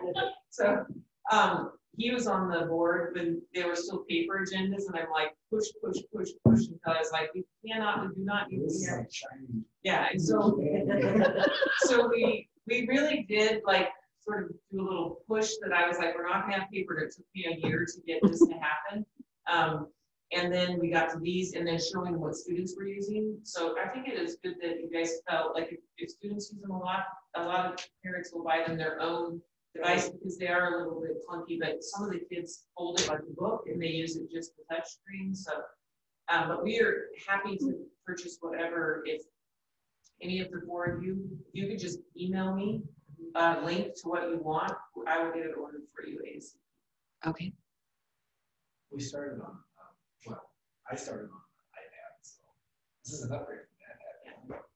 It would be all right if it translated, but it's so proprietary that it translates to nothing but Google.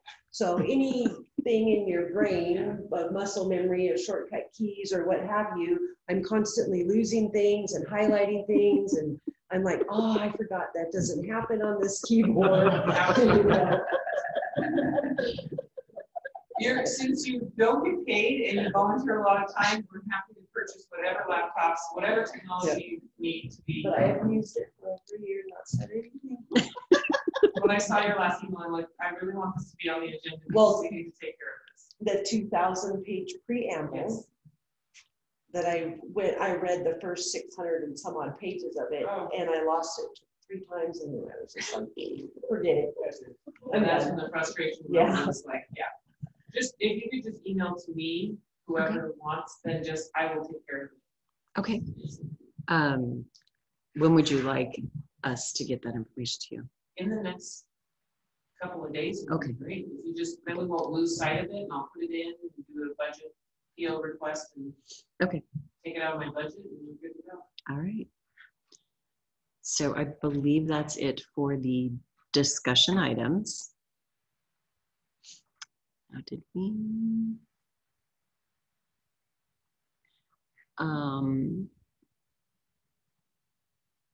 Oh yeah, there it is. Okay, never mind. Now we're going to move on to the action items, to where we can take action to approve, deny, amend, modify, or postpone any action, postpone action on any of the items listed below.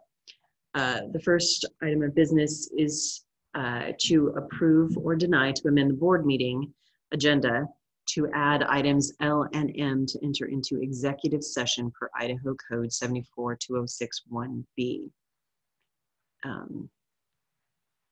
So we do need to, we need to enter back into executive session to address some personnel business, but it is not on the agenda to do so. So I would need a motion to do that if we are in agreement to amend the agenda. And are we amending to leave it in the order in which it is, or are we amending and moving directly into an executive session? No, we would be amending and going into executive session when at the end. Okay, all right. Well, I'll move that we amend the agenda to add items L and M to enter into the executive session for Idaho Code 742061B. I'll second. Okay, hearing a motion and a second. All in favor say aye. Aye. Aye. Any opposed? Hearing none, the motion carries. we need to either approve or deny to update the LJSD 272 fall reopen plan. I'll move to approve the update to the fall reopen plan as presented. I'll second that. Hearing a motion in second. All in favor, say aye. Aye. Aye. Any opposed? Hearing none, the motion carries. Next, we need to approve or deny to appoint Chelsea Pursley as clerk of the Board of Trustees. I'll make a motion to approve the appointing of Chelsea Pursley as the clerk of the Board of Trustees. I'll second that motion. Having a motion and a second, all in favor say aye. Aye. Aye. Any opposed? Hearing none, the motion carries. We need to approve or deny the administration's recommendation of Chelsea Pursley as District Custodian of Public Records. Is there any? Approve administration's recommendation of Chelsea Pursley as District Custodian of Public Records. I'll second that. Having a motion and a second, all in favor say aye. Aye. Aye. Aye. Any opposed? Hearing none, the motion carries. Next, we need to approve or deny the administration's recommendation of Chrissy Williams as acting clerk of the Board of Trustees in the absence of clerk of the board. I'll move to approve the recommendation of the administration for Chrissy Williams as acting clerk of the board in the absence of clerk of the board. Second that motion. Having a motion and a second, all in favor say aye. Aye. Any opposed? Hearing none, the motion carries. Okay, we now have to approve or deny the updates to policy 5740, reduction in force. Would we like to have any discussion on the revised reduction in force policy, or the updated reduction in force policy? This policy was presented to the district's legal counsel, who did make recommendations for changes.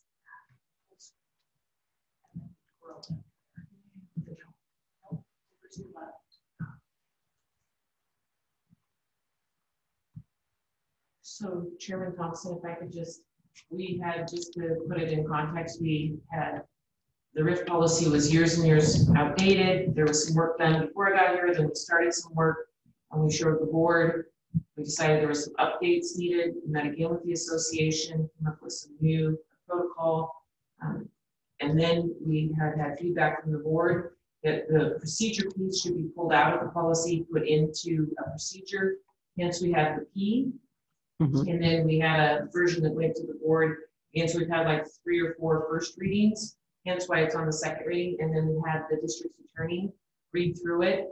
And we took all of her recommendations, except for one clarification we had with the certified staff saying it's category, the 3 groups that get pooled are the category the category 2. I looked at the A in my A, no, category 2s. Category 3s, and then all other employees that have scored an overall basic. So those are the 3 groups. We just did a little bit better clarifying of that right here, but she's approved all these changes, so we're good to go. And you can see we've highlighted in green and then struck the other things coming out. This is Ms. Sexton put in exactly what's from state Idaho code in here. Perfect. We wanted it to be real clear. And then down here, the one thing that we did, she had the decision whether that would go, if there was an appeal on whether this had been scored appropriately, we're to go to the superintendent of the board and not giving that to the board. So that's what that last one she said to do. And mainly because I'm sitting into this committee ahead. So if there's an appeal, it would go to the decision the board would go. And if we want to change 7 calendar days, we want it to be a pretty quick turnaround, because having lived through this before, you really don't have a lot of time if you want to turn in an appeal of this whole rubric and they don't agree with it. we did employees will have 7 calendar days from the original notification date and submitted to the Board of Trustees. One thing that I recall reading on the modifications, item 7 that got stricken, I believe it was the attorney's recommendation to move that to the actual policy, because this is procedure. Correct me if I'm wrong, but I think she thinks it needs to just be something that we do and it's not supposed to be in policy. But I can certainly read that and ask her. We don't have the policy, so I'll have to bring it back to you next meeting if that is in fact what she wanted us to do. Okay. The only thing that I took out of the way I interpreted what she was stating is it is wise to let your especially the certified employees know they're responsible for reviewing their personnel files to make sure everything is correct and up to date.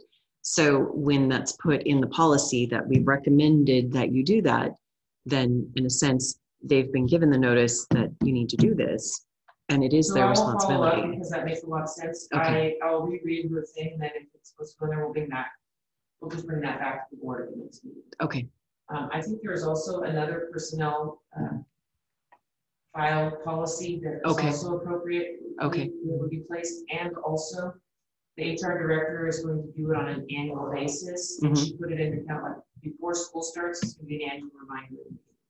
Okay.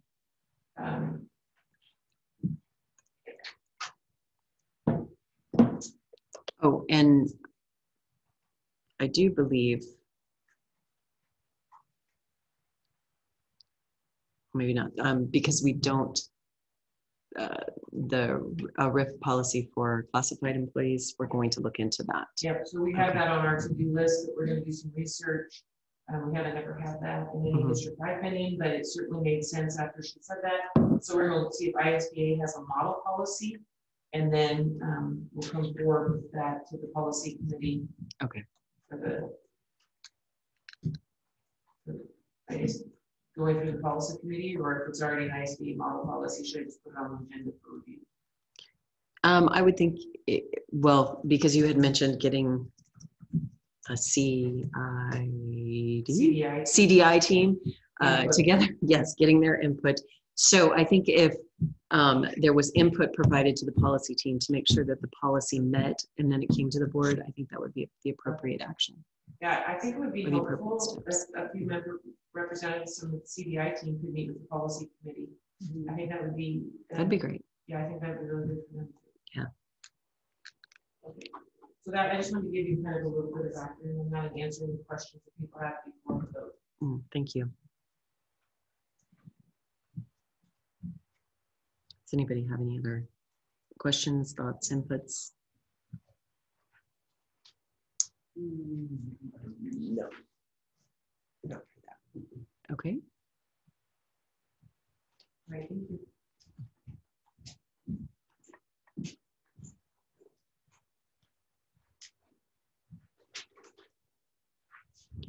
So that being said, would someone like to make a motion to approve or deny the update to policy 5740, reduction in force? For the procedure and the policy, or are we?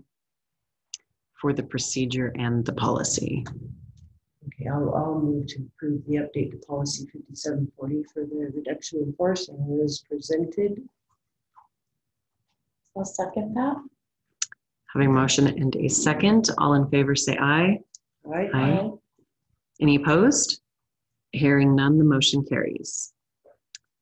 The next action is to approve or deny policy 3285, sexual harassment, discrimination, and retaliation, Title IX. It's open for discussion.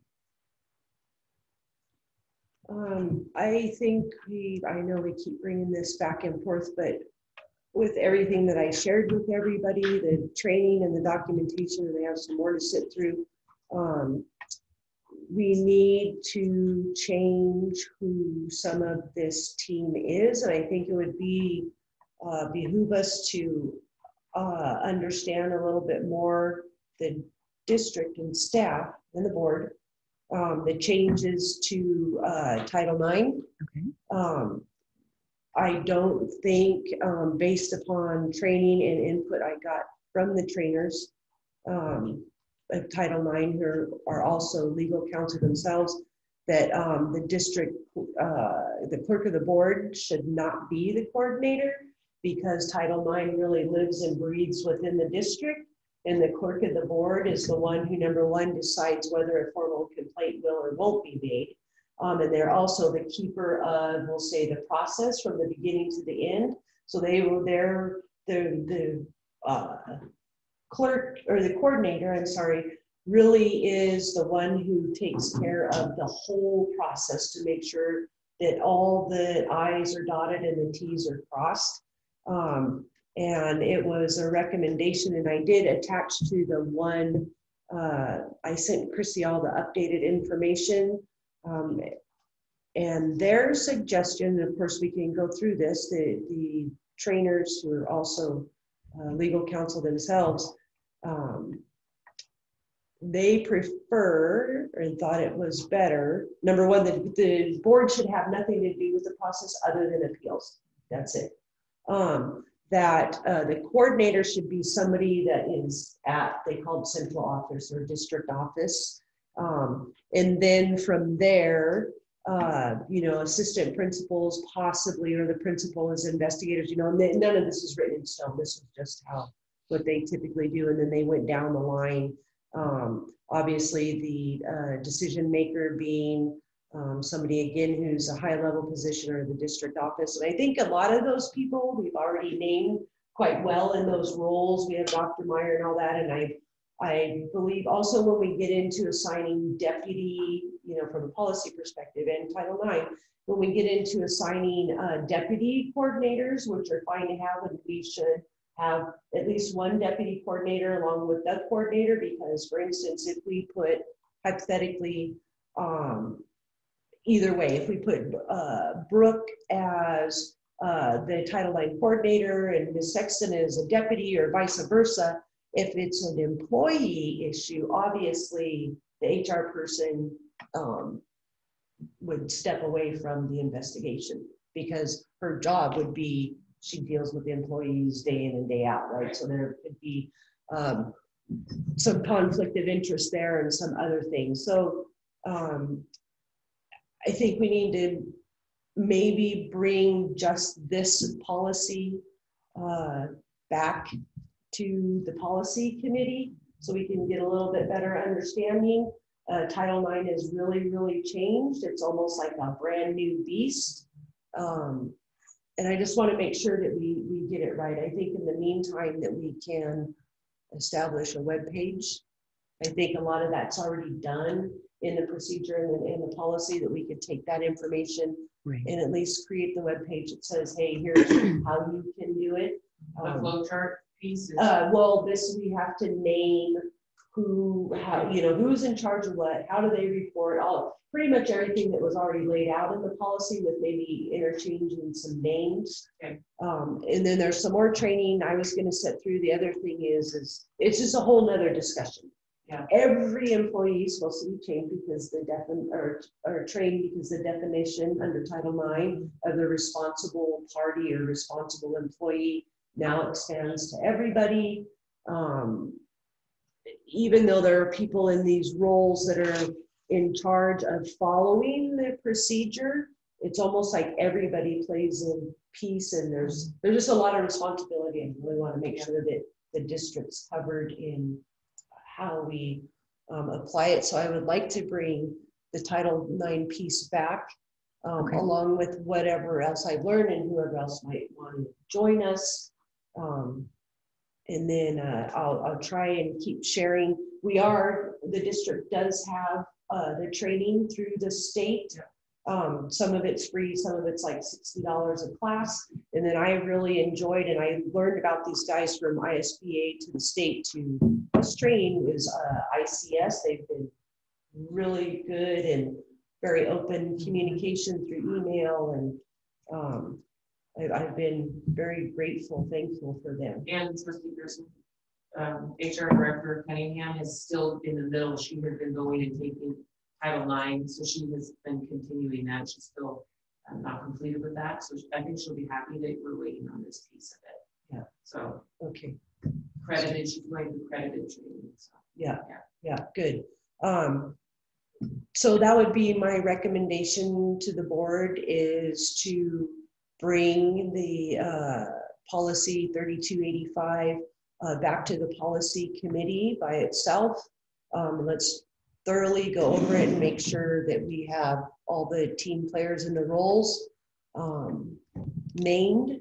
Okay. And then bring the policy back and accept it that. Okay. At that time. Thank you for paying attention to all this and the level of detail you're going into. Yeah, well, and I became, as I sat through the training, just for my own knowledge, even as a trustee, I really don't participate except for in the appellate level, but I thought it prudent to protect the district and make sure that we're doing the right thing, that I even paid for training for myself to attend these 4 weeks in a row, because there's just a lot of things that have changed, and everybody, there was over 500 participants in the meeting today in the year in review, and they're all, you know, veterans of the thing, and even they're asking questions and, well, what about this? No, not that. And that's amazing. Yeah. You're incredible. So you're awesome. Yes. Chairman Johnson. Number one is you volunteer. I want to reiterate again. We have a budget for professional development that we will pay for that. So if you have an input, you shouldn't be paying, the board should not be paying for things out of your pocket, because again, you're volunteering your time and we will pay for that. So if you give me an invoice for that, please, I appreciate everything you've done, especially since you have the interest in it and you're good at it. The other thing I want to keep in mind, and I will follow through with Chrissy and Chelsea, is we have some, by law, we have some things as a district we must do annually with the staff. So site awareness, we do our QPR every 3 years. We have bullying and harassment by law. We have the code of ethics. So this Title IX will fit right in. Yeah. And I'm simply telling you that because I want to make sure that we have it all, instead of being in like these 4 different policies, it would be nice to say annually, we will remind employees about these things. Perfect. So I just want to we're writing that down because I think that'd be helpful for the employees as well, but that will fit right into that.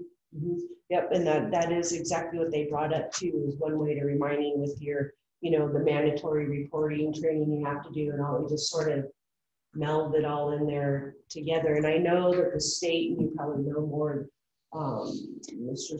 Baker and Mr. Cox down there, they're a community member with this ICS. So being a community member, there's a lot of availability for no cost to the district too. So excellent. Chrissy, where are we at on just even getting a taser page up on our website? Is it? Okay, perfect. Yeah, if you click on the district tab, it'll be there. Okay. So my, So should we just make a motion to table this? yeah, we'll make a motion to table it until, We have an opportunity to revisit it in the yeah, policy committee. yeah, and then we'll bring it back. Okay. So maybe. I can make it. Okay. I would table policy 3285, sexual harassment, discrimination, and retaliation, until we can revisit it in policy committee. I'll second that. Having a motion and a second, all in favor say aye. Aye. Any opposed? Hearing none, the motion carries. All right, so we earlier had discussion on adjusting the board meeting times. And I believe the consensus was that we would start the actual meeting at 5, moving the executive session to prior to the start of the board meeting. So we have we need to make a motion to approve or deny board meeting start time modification for the calendar year 2021. For the fact that we did approve the start times at last board meeting for 6 o'clock. And yeah, that works. So Go ahead. No. Chit chat. just make a motion for basically what you just said. Yes, please. Move to approve the board meeting start time modification for the calendar year 2021 to reflect a 5 o'clock start time. Executive session to be held. Okay. I'll second that. Before we finalize it, can you say beginning with the February and then say the exact date since we're actually already into it? Oh, okay. I just think for the public, if they're just watching this later, No that reason. would be for February 11th board meeting. Okay. So move to approve board meeting start time modification for the calendar year 2021, starting February 11th meeting to start the regular scheduled board meeting at 5 o'clock p.m. with executive sessions to be held at 4 o'clock. Okay. All right. Having a motion and a second. All in favor say aye. Aye. Any opposed? Hearing none, the motion carries. We now have to approve or deny the alternate authorization for employee 01.28.2021A. There is an attachment. Would we like to have any discussion on this?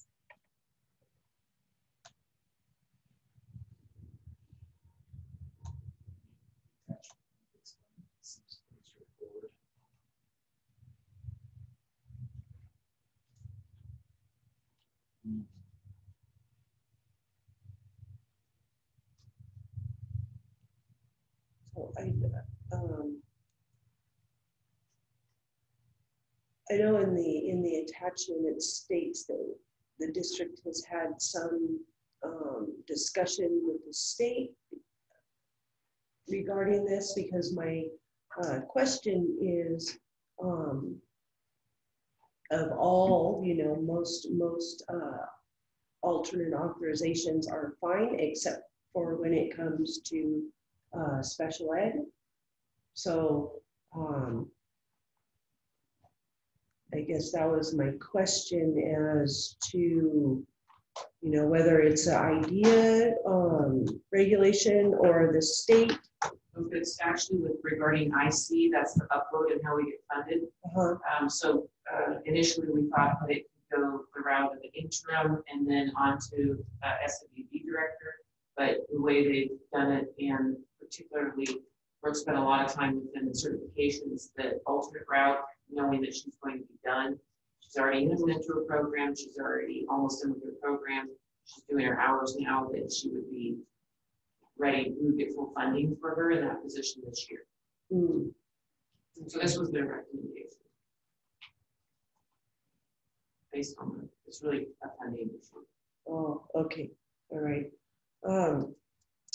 Yeah, so did we ever run an ad, an opening for that position, or? No, because it's an interim. So how we've done interim positions in the past, if somebody's in there at, as an interim, they're qualified, make a determination that it's a immediate need for should be filled. We've done it, I think I've done 3 more. In the last 5 years, I've done it 3 times. So it's not like it happens a lot.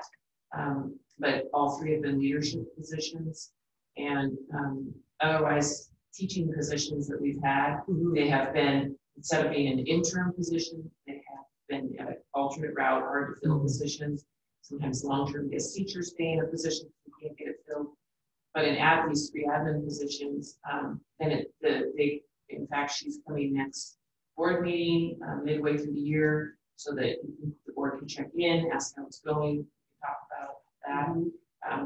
The board is involved in making sure the evaluation is good and the person is suitable, and then if they are, then they are continued in the position. If not, and the board desires to open it up, then they can open it up and take applicants, and that person could be free to apply.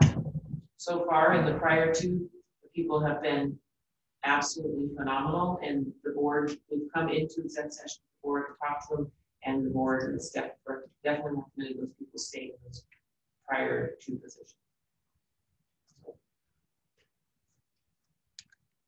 So this is just sort of a jog from the interim that we're already doing anyways, because we're like in the middle of the year now and all that kind of stuff. In fact, can we get HR Director Cunningham on, because she's the one that, I don't want to speak for her. Okay. But I do know this is a funding issue. It's not a certification issue. Okay. It's a funding issue is what she said. Okay. And so I think that's why this is required, but I would rather have her speak so I don't just. And go on microphone. Brooke, can you hear us? I can. Yeah, this is definitely a funding issue.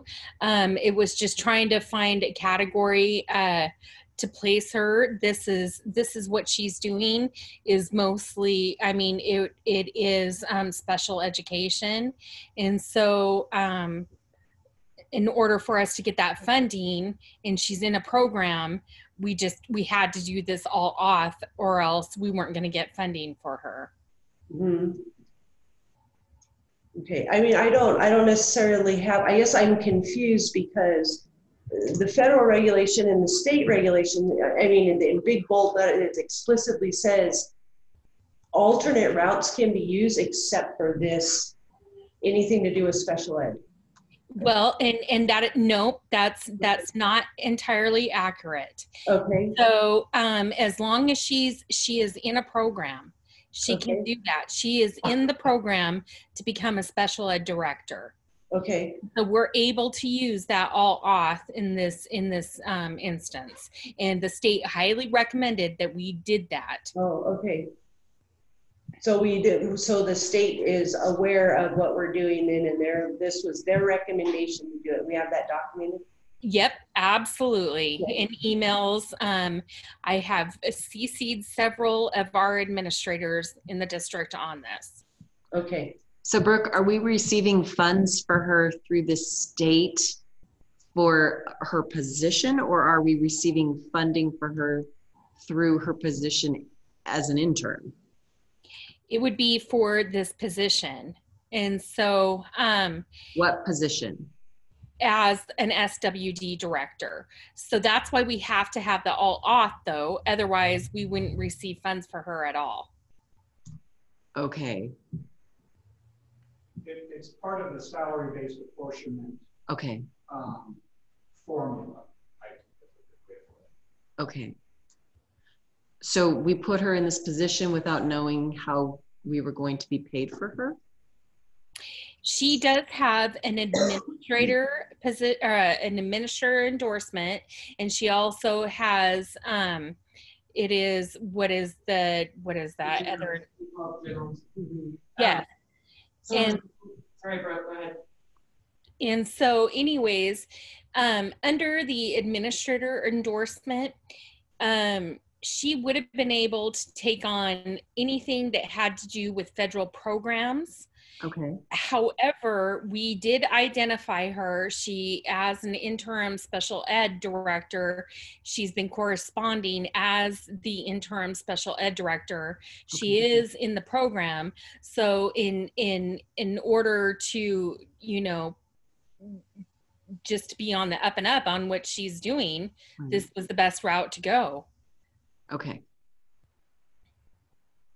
Just to clarify, because I don't want you to think that Brooke did not have all of her ducks in a row, is when we went to the beginning, I think everyone remembers it happened quite quickly. Right before school started. And this is, if any district's getting legal trouble, this is where you get in legal trouble with IDEA. So it's very important we have somebody that really understands the laws and compliance. She was the only person in the entire district that had working on this credential. Not to say there wouldn't have been somebody else in the country, but at that late date. But Brooke did look, and the principal K-12 endorsement, really they had told her that would count. Okay. But then when she went through the IC, which is the salary grade, that's how we get funded through the IC and Chad. And Sheila Code, who's in SWD, helps Chad, and they have there's very particular, and they got that came back as an error, and Brooke had to do some follow-up. Then she found out, okay, no, they won't, because she's in this program and she was labeled as an interim. So this is just to get funding in the SBA salary-based portion. Okay. That's that funding. There's the discretionary fund pieces we talked about tonight. Right. Then the other piece Brian talks about is salary-based apportionment.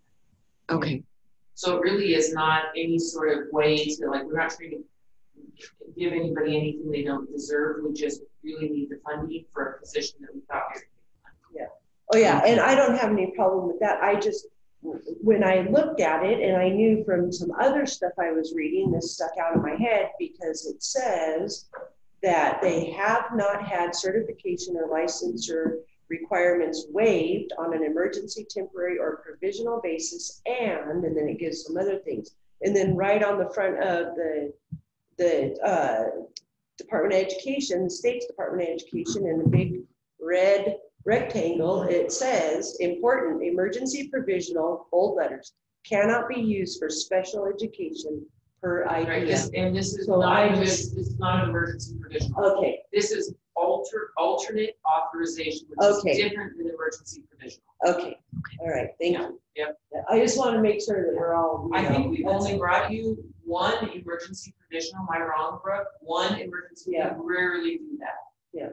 And I don't think anybody, I just need to understand it for my own self that Yes. we're, that's it. Okay, I'm good. I'm fine with that. And this is, yeah, I mean, I know she's been functioning in the role. We're almost done with school, so. Well, we're just gonna have to wait. Yeah. Don't say that. Everyone's gonna start panicking. Yeah. Well, the days are getting longer, right? And we're getting more sunshine. I'm like, yes, summer's coming. Okay. So I will move to approve the alternate authorization for employee 0128-2020-8. I'll second that motion. Hearing a motion in a second, all in favor say aye. Aye. Aye. Any opposed? Hearing none, the motion carries. That concludes the regular, oh no, wait. That includes the regular thingy. Oh, do we have board member input for future agenda items? We have one that we talked about that we needed to add. You wrote it down, I thought. Maybe. How was she writing it down? Oh, I was writing down about the workshops and what's going to be in the workshops. We started.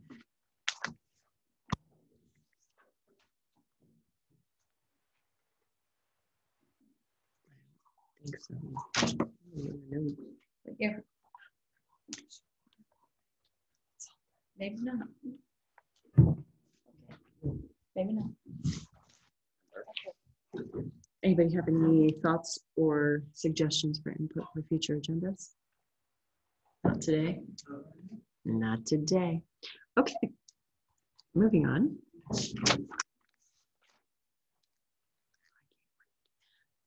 We need to, we can take action to approve, deny, amend, modify, or postpone action items. Action on any of the items listed below. We need to approve or deny to enter into executive session for Idaho Code 74201, 74206(1)(b). No decisions, actions will be made during executive session. This is only a motion to enter into executive session. I'll make a motion to enter into executive session for Idaho Code 74206(1)(b). I'll second that. Hearing a motion and a second. All in favor, we need to do a roll call vote. Trustee Major. Yes. Chairman Thompson. Yes. Trustee Griswold. Yes. Trustee Irons. Yes. Okay. Do I have to gavel the thing? So I will stop the recording.